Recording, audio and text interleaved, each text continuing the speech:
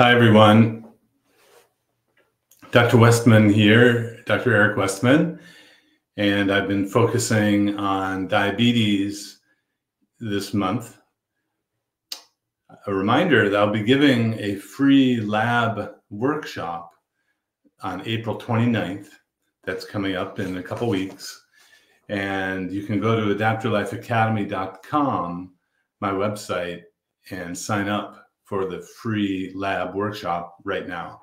And I urge you to sign up for the lab workshop. We're going to go over what labs you need to have and how to understand them. It's not just glucose and insulin. And also there's a limited number of seats. So please sign up for the free lab workshop at adapterlifeacademy.com. And it's free lab workshop. I wanted to talk tonight, and I'm not going to take questions and answers until the next time. And this week, I'll be talking about low blood sugars and why people are taught to eat carbohydrates. And this is a problem. And I'll explain why in just a moment. If you have diabetes, why people are taught to eat carbohydrates. So the first session this month, I went over the reality that type 2 diabetes is reversible in just about every case. Of course, we want to be working with someone who understands how to get you off the medicines if you're on medicines. If you have pre-diabetes, it's relatively simple to reverse, and you may not need a doctor or practitioner if you're not on any medications. You can just reverse the pre-diabetes by changing the food that you eat. And that's what I'm talking about the lifestyle change. No exercise. Exercise is not needed. People come to me in wheelchairs, and I still reverse the diabetes. It's really 100% diet. Tonight, I'd like to talk about the reality that people are taught to eat carbohydrates if they have diabetes. Now, you know, when you recall what diabetes is, it's an elevated blood sugar, elevated blood glucose. It's measured at your doctor's office by a pinprick or a blood test. It could be that blood sugar, the glucose, or it could be the hemoglobin A1C, which is the measure of 3 months of the blood sugar. So why are you taught to eat carbohydrates, which of all the things in the food raise the blood sugar?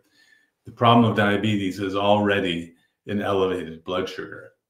And yeah, it actually makes no sense. If you go back 100 years ago, a low carb diet was used to treat type 2 diabetes. Before there were medications, everything got distracted onto the medications, and the whole low carb for diabetes was lost or forgotten. Now it's resurrected. And if you want to know that history, it's in a book that Gary Taubes wrote and published or had released just this last January 2024.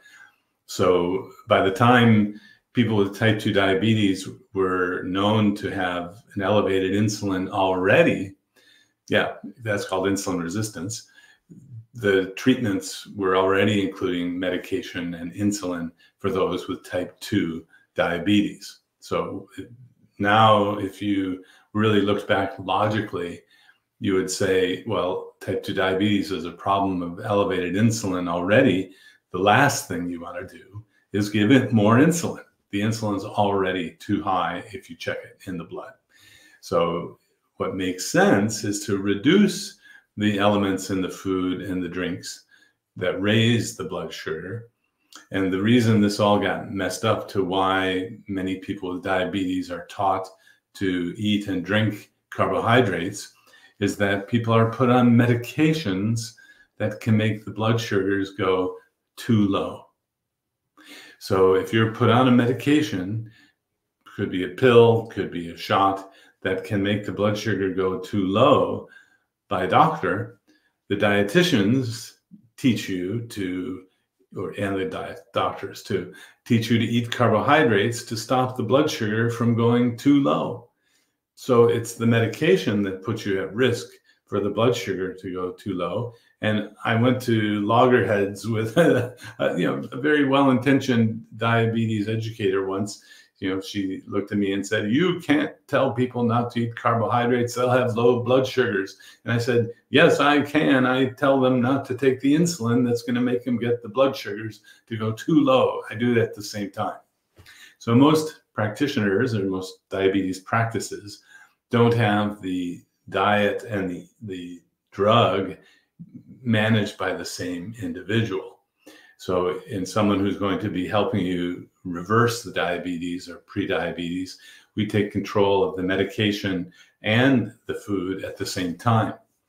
On the first day, if I'm lowering the carbohydrate and someone has pretty normal blood sugars, I have to cut way back on the medications in order to avoid a low blood sugar. So, why eat more carbs to prevent a low blood sugar that you don't need to have a low blood sugar from the medicine? You don't need the medicine at all. So it's kind of like, you're pouring gas into a gas tank and there's a leak in it. And so you just keep pouring gas in. It's like this vicious cycle. So let's just go back 100 years ago when they told people not to eat carbohydrates. I have that sheet of paper in my office. If you ever make it to my office, it's from the Osler textbook of medicine, 1923, and they taught people not to eat carbohydrates, and they didn't use medications. Even today, I've taken people with an A1C of 12 or 14, which represents 12 or 14%, which represents about a 300 blood sugar all day long. And I've taken them off. Well, no, we didn't even use medication. I got them to normal blood sugars without using medications, just by changing the food and using a low carb, high fat, keto type of diet. So you don't need, so if you're in this situation where a doctor is saying, well, I'm going to have to put you on insulin or any other injectable or other medicine that might make the blood sugar go too low, just ask, well, is it possible that I could try reducing my carbohydrate in the diet? And you can say that you would do a Mediterranean diet. That won't get any flack. If you say keto, some of the doctors might be against it still, which is crazy, but it's the case that we're in. So you can ask, well, can I change my diet instead of going on the drug? Now, doctors have been trained that diabetes, and if you ask the doctor what type 2 diabetes is, they start talking about insulin, about not enough insulin. No, we don't diagnose diabetes by checking insulin. We check the blood sugar. So what's happened is the teaching and even the companies want you to think that the problem is inside that cell. And if you only take that medicine for the diabetes, we'll fix the diabetes because we'll give you the medicine that fixes it and kind of independent of what you eat. And, they have a point. They want to fix it and allow you to eat whatever you want. But it really doesn't fix the diabetes. It just manages it. So if you want to reverse type 2 diabetes, remember, diabetes is an elevated blood sugar. Reduce or eliminate the factors in the food and the drinks that raise the blood sugar. You won't even need the medication. Now, if you're on the medicine, you got to be very careful and cut back really quickly. Fortunately, the blood sugar can be easily checked with a finger stick blood glucose or a continuous glucose monitor. Be sure if you're on medicine to do this with someone who understands how to do it. But what I wanted to address this time was the idea that other doctors and dietitians have perhaps told you or a loved one that you have to eat carbohydrate because you have diabetes. Type 2 I'm talking about. No, you don't have to eat carbohydrate. Well, you do if you're on medicines that make the blood sugar go too low. And yes, the practitioners feel like, and they are saving lives by preventing the hypoglycemia, the low blood sugar, which can be life-threatening. If you pass out while you're driving a car, you can have a crash. But remember, the low blood sugar doesn't happen unless you're on a medicine that makes the blood sugar go too low. Okay, so that's an important point to reiterate, that the blood sugar won't go too low unless you're on a medicine that makes it go too low. See, we have several hormones that are there all the time to keep the blood sugar at a certain level. When you add carbohydrates in, then the blood sugar goes up and insulin is used to keep the blood sugar down. But why not cut out all of the inputs that raise the blood sugar, the carbs, and then you won't have a low blood sugar because you're not on a medicine for diabetes that makes the blood sugar go too low. Of all the medicines that are being used today, metformin is usually one that started early on. That one really doesn't have the risk of the blood sugar going too low. The risk is very, very low. So I don't worry. Often I'll keep someone on metformin if I'm reversing their diabetes. But the other ones, any of the pills, the shots, especially the newer ones, pills that make the urine leak glucose, these are Jardiance, Invokana. These have a risk of low blood sugar and even ketoacidosis there. So I really think that the medicines that are being developed and used for diabetes are just way too strong. But in the defense of the doctors and the companies, the diet that most people are eating has so much carbohydrate in it that you have to use strong medications. And so it's a harsh kind of thing if you're eating hundreds of grams of carbohydrates, there's only 5 grams in your bloodstream at any given moment. Your blood sugars are going like this, then the medicines have to be very strong. Some people even have to get weight loss surgery to address the food inputs to reverse the diabetes. That's pretty extreme. All I'm talking about is reversing diabetes by changing the food itself, which can be done with a number of diets, including the one we teach, which is a low carb, high fat kind of approach that we've been using now for over 25 years. And the method that I learned actually came from a doctor practice where they had used it for 30 years. So we've learned a few tricks on how to help people who try the internet keto these days. And now we use what's called prescription strength keto or low carb, high fat diets in the practice that I have. So the main point tonight is you don't have to eat carbohydrates if you have type 2 diabetes. Well, you do if you're on medications that make the blood sugar go too low. So a different option, different choice, and ask your doctors about this. Or if you're measuring your blood sugar, you're in charge, change the diet.